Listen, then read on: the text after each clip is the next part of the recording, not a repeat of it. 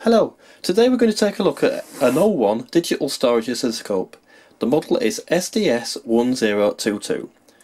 Now my main reason for purchasing this oscilloscope is I've recently updated my workshop to create more space, and my existing oscilloscope, even though there's nothing wrong with it, is a good 25, getting on 30 years old, and it's the size of a microwave, so as you can appreciate it took up a lot of desk space.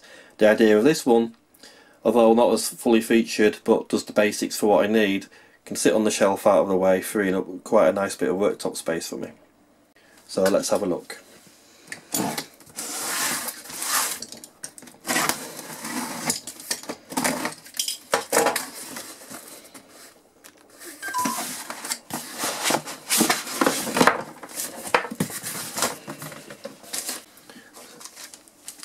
So we get the user manual, user CD,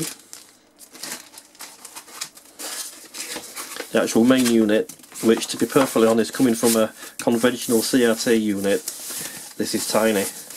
This is going to free up so much space for me. I'm looking forward to being able to start using it.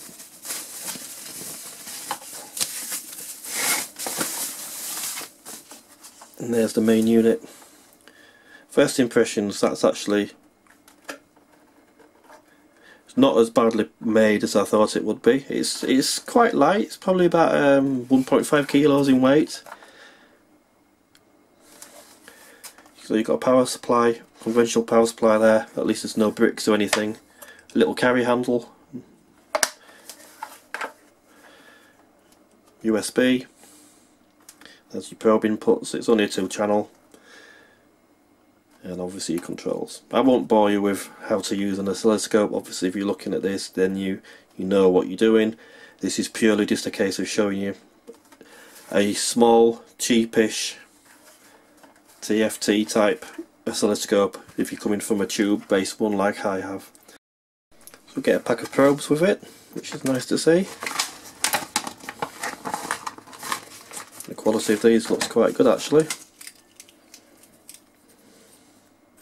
Yep. So a nice set of probes as well, and some tips, different clud rings, should you wish to change them and have more than one pair.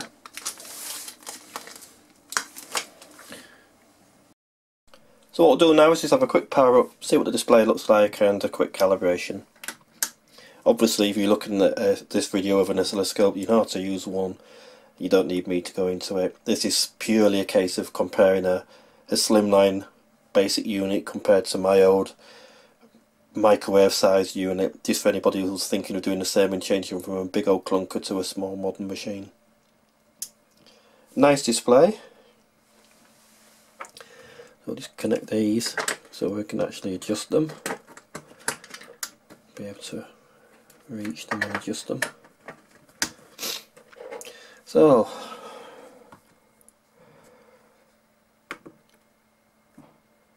utility function, adjust.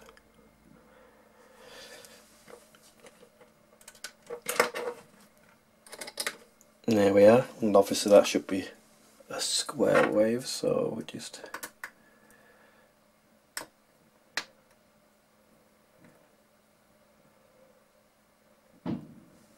there we go.